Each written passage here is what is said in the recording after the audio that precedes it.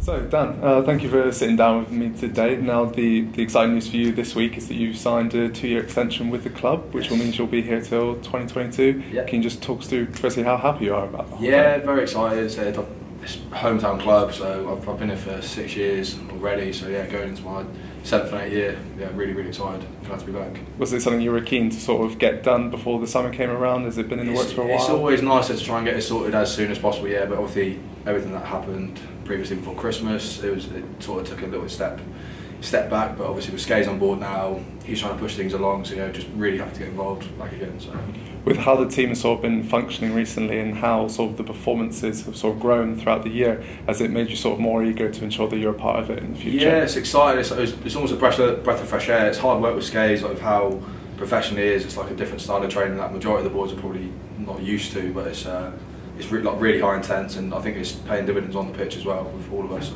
it's good. Now obviously here for another 2 years, what do you sort of hope to achieve personally with the team, or even as the team as a whole? Where do you hope to be at the end of it? I think more as a team, just push on as great as we can towards the top end of the table. So obviously getting promotion to the Championship is a massive target. It's hard work, but I think if we can keep the majority of players that we've got now and build with stronger ones, I think we've got a good chance in the next 2 years, definitely. Now you're one of the senior players in the squad. You said you've been here for 6 years now. Do you sort of over those 2 years, do you sort of maybe hope to take on a bigger leadership role by the end of it?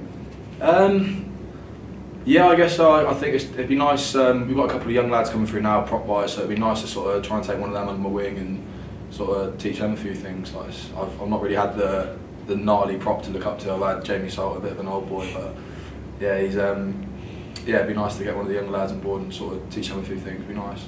Great. Well, we're super excited for the next couple of years, and we're thankful to have them with you. So thank you. Thank you very much.